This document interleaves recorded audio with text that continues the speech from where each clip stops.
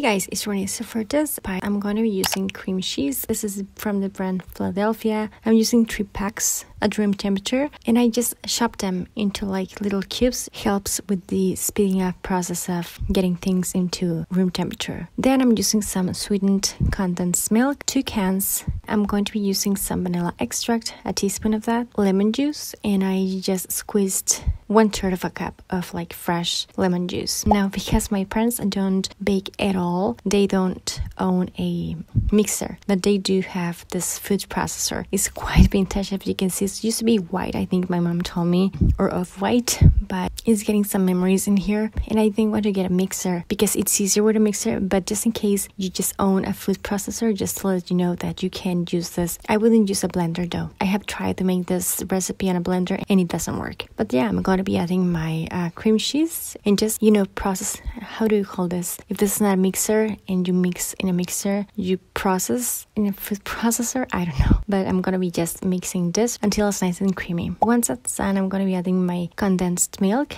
and mix again. Then I'm going to be adding my vanilla and my lemon juice and mix just until it's well combined. Don't over mix it because then it's going to be like too runny and you need it to be stable for when you cut your pies. For my pies, I'm going to be using these 2 pie crusts. They are store-bought, but you can make them at home. But I'm going to be adding my filling and just making them as even as possible. And this is how I'm smoothing everything. And those to go to the fridge until the filling is not as runny anymore. It should be more stable. I'm going to be using some like peaches in syrup. These are some like store-bought. You can work with like sliced peaches as well. Just slicing them myself. I don't know, we just prefer the flavor of like the ones that come in halves like this. And then I'm just gonna be adding them like that, displaying them like this. This is a classic recipe for our family and I wanted to share with you this. These are pretty affordable, super yummy and easy that you can make all year round. But I really hope you like this and you try them. Don't forget to give this a thumbs up. Check out more recipes that I have on my channel. Subscribe for more. Let me know what you think of this and share them. Thank you so much for watching. I'll talk to you later and take care. Bye.